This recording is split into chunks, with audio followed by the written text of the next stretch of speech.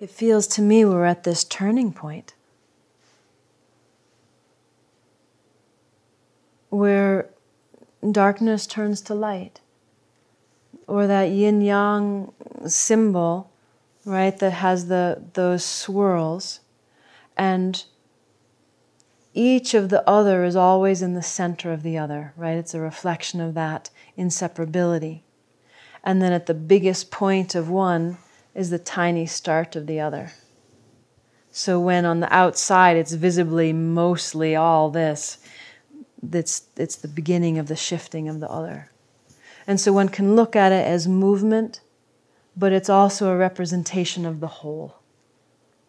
And so we can experience the dual parts of it in through the experience, but we can also surrender through into the larger totality where there isn't separation. In our humanness, in this aspect of reality that we are embodying and experiencing and living, I kind of experience it as that turning point where everything on the outside looks so insanely bad in a certain way. And large movements are happening that the human sensibility responds to in horror. They're doing what? They're choosing what? They're creating what? They're still doing that? You know, it's like, it's shocking, right? So it's like that big darkness on the outside getting bigger and bigger because we're at this turning point, is how it registers for me. Like in the beginning of the awakening and wanting to help change the earth and humanity and support, the dissolving of suffering or hatred, and seeing that I needed to shift that in me first. And then meeting those layers and those collective layers and then seeing, oh, that's how you shift it. That's how you shift the collective. You shift this. And that by doing that, it supported that movement collectively and then individually for others. And so doing that inner reflection and surrendering, because we're both individual and the totality, then it supports that transformation. And so I don't understand enough about this octave of the earth, but it somehow feels resonant with how we have octaves, the earth has octaves, everything has octaves. And something has shifted enough. The best way I can make sense of it is something has shifted enough that octave of the earth is available to reside in this human body.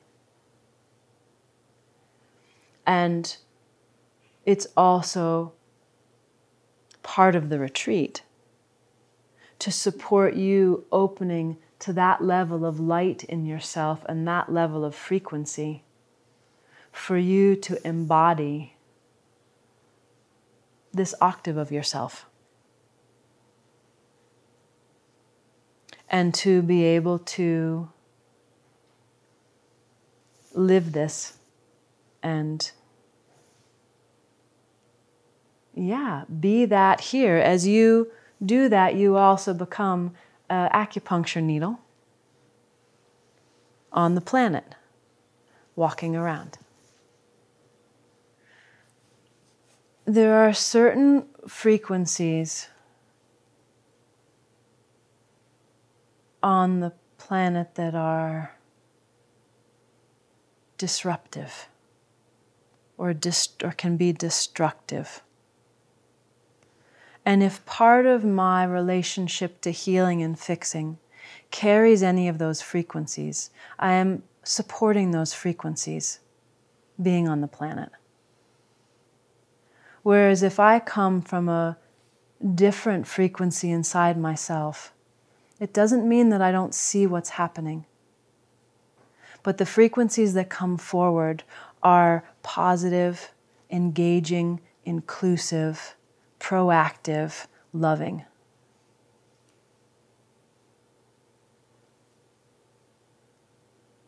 If I am on the planet judging people as being stupid for creating such insanity, if I am blaming politicians, if I am feeling hatred for the ignorance of others, in those modes, I am in a great perpetuation of those frequencies.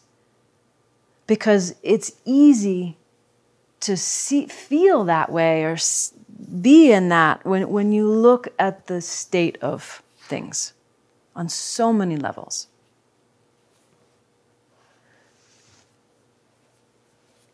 But it's that same thing of when I was realizing if I want to support the resolution of hatred, it has to happen here with everything.